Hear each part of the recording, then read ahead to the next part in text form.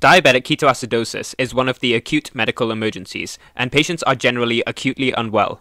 Let's now discuss the management of diabetic ketoacidosis. We highly recommend that you watch the previous DKA videos to better understand this video. Patients in DKA are acutely unwell, and it is essential to perform a full A2E assessment of patients and establish intravenous access with 2 wide-bore peripheral cannulas.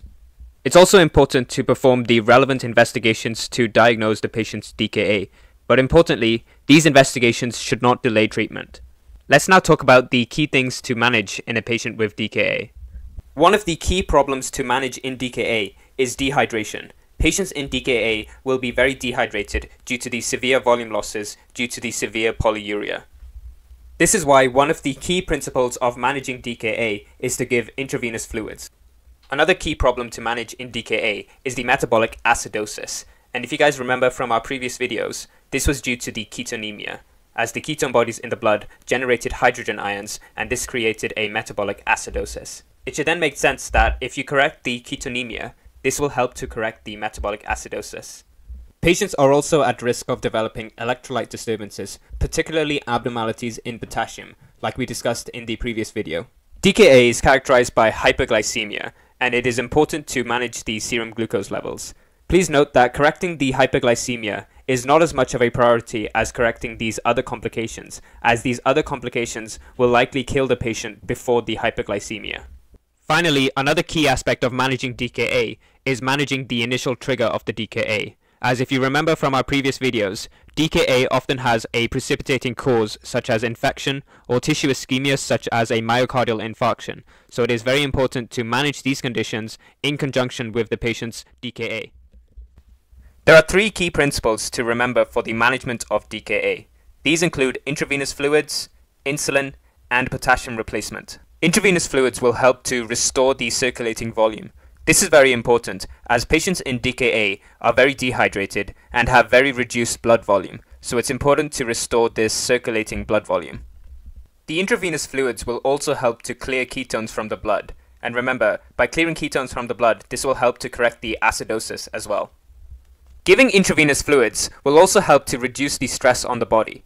If you guys remember from our first video on DKA, DKA is caused by 2 things, an absolute insulin deficiency in the body and a stress state. The problem with the stress state was that this led to the production of counter-regulatory hormones such as glucagon and cortisol, and these counter-regulatory hormones exacerbated the hyperglycemia in DKA. So by giving intravenous fluids, this will help to reduce the stress on the body by restoring the circulating volume and perfusing the different tissues of the body, and hence this will help to reduce the hyperglycemia. Let's now talk about why insulin is given. Insulin is given for a number of reasons. The most important reason why insulin is given is that it stops lipolysis and hence ketogenesis. If you guys remember from our first video on DKA, insulin is a powerful inhibitor of lipolysis in the adipocytes. So if lipolysis is inhibited, this will mean that the adipocytes will not be producing free fatty acids, and there will not be free fatty acids getting taken up by the liver, and hence this will mean that ketone bodies will not be formed. And hence, by giving insulin, this will inhibit the formation of ketone bodies, and by inhibiting the formation of ketone bodies, this will help to correct the metabolic acidosis in DKA. So this is the most important reason why insulin is given. Insulin can also go to the liver and inhibit glycogenolysis and gluconeogenesis, and stop the production of further glucose by the liver. Insulin will also increase glucose uptake from the blood into the peripheral tissues, and this will also help to correct the hyperglycemia by lowering the serum glucose levels. Another reason why insulin is useful is that it will drive potassium into the cells. If you guys remember from our last video, we said that patients in DKA are potassium depleted and the intracellular potassium levels are low. So by giving insulin, insulin will stimulate the sodium-potassium ATPase pumps and cause potassium to shift from the blood into the cells. So this will help restore the potassium levels inside the cells. Potassium replacement is very important in DKA, because patients in DKA, as we said earlier, have a total body loss of potassium, and the potassium levels inside the cells are very low, so it's important to replace this potassium. Another reason why potassium replacement is given is because when insulin therapy is started, insulin will lower the serum potassium levels by causing potassium to shift from the blood into the cells. Although this will help restore the intracellular potassium levels, the serum potassium levels will start to decrease, and there is a risk of hypokalemia. so potassium replacement is also given to reduce the risk of the patient developing hypokalemia due to the insulin therapy. Let's now talk about the specific hospital protocol for the management of DKA. Make sure to check your own hospital guidelines. The information in this video has been adapted from the Joint British Diabetes Society's for Inpatient Care's guidelines for the management of diabetic ketoacidosis. Let's start with how intravenous fluids are given. If a patient in DKA presents with a systolic blood pressure of less than 90 mm per mercury, then aggressive fluid resuscitation is needed, and this patient will likely need 500 milliliters of normal saline over 10 to 15 minutes, and it's also important to call for senior support in this instance. If the patient's systolic blood pressure is greater than 90 mm per mercury, then there is a well-defined fluid regime that can be initiated for this patient. This is what the fluid regime is. So 1 liter of normal saline can be given over 1 hour initially, and then over 2 hours, and then over 2 hours, and then over 4 hours, and then over 4 hours again, and then finally over 6 hours. So initially fluids are given really quickly, and then gradually the speed at which the fluids are given is slowed down. Importantly, after the first bag of fluids, potassium replacement in the form of potassium chloride should be considered added to the fluid bags, and we'll talk later about when to consider adding potassium replacement to the bags of fluids. Let's now talk about insulin. Insulin is usually given as a short-acting insulin, as it's important for insulin's effects to work quickly. Insulin is given as a fixed-rate infusion at 0.1 units per kilogram per hour, so for a 70 kg man, that is 7 units per hour. It's very important to continue a patient's long-acting insulin if a patient is usually on one. Insulin will lower the blood glucose levels, and it's important to monitor the glucose levels and make sure that the glucose does not drop too low, as this increases the risk of the patient developing hypoglycemia. And by ensuring that the glucose levels does not drop too low, this can mean that we can continue the fixed rate infusions of insulin so that the insulin can inhibit the production of ketone bodies and resolve the ketoacidosis. So if the glucose drops below 14 millimoles per liter, then 10% glucose can be given alongside the normal saline. Let's now talk about potassium replacement. Before adding potassium replacement to the patient's bags of fluids, it's important to know what the patient's serum potassium levels are.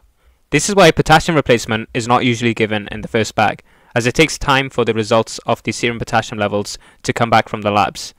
We consider adding potassium replacement after the first bag. If the patient's serum potassium level is greater than 5.5 millimoles per liter, then no potassium replacement is given, as the patient is already hyperkalemic, so giving more potassium would just exacerbate the hyperkalemia. If the patient's serum potassium levels is in the normal range, so between 3.5 and 5.5 millimoles per liter, then 40 millimoles of potassium chloride replacement is given.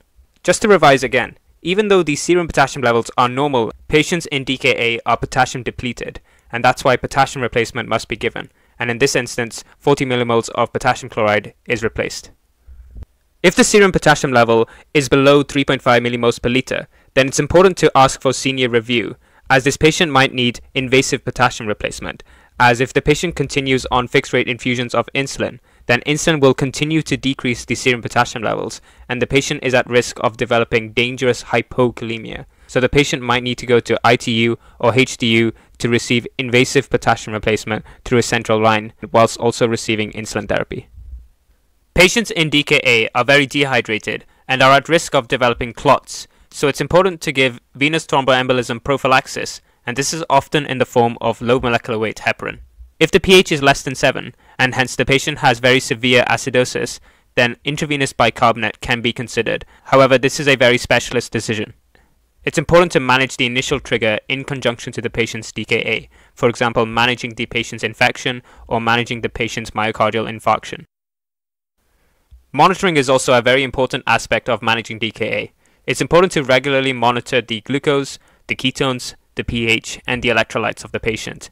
It's also important to have continuous ECG monitoring of the patient, as the patient is at risk of developing different arrhythmias due to the imbalances of potassium. And it's also important to monitor the patient's fluid balance, as the patient is very dehydrated, and it's also important to catheterize the patient if they are not producing urine or they are anuric, as the patient might have a very severe acute kidney injury. So this is a summary of the management protocol for DKA. In terms of the metabolic targets for DKA, we aim to decrease the blood glucose levels by at least 3 millimoles per liter per hour until the blood glucose levels reach 14 millimoles per liter, at which stage we would consider giving 10% glucose. we aim to decrease the blood ketones by at least 0.5 millimoles per liter per hour, and we aim to increase the bicarbonate levels by at least 3 millimoles per liter per hour. The fixed rate insulin infusions can be stopped once the blood ketone levels are less than 0.6 millimoles per liter and the pH is greater than 7.3. Once this has happened, the ketoacidosis has been resolved. Once the patient is able to eat and drink, it's important to convert the patient back to their subcutaneous insulin regime. It's also important to refer the patient to a diabetic specialist team. Thanks for watching, guys. If you enjoyed this video, make sure to leave a like on it and subscribe to the channel. We hope you enjoyed the series of videos on DKA and that you found them useful.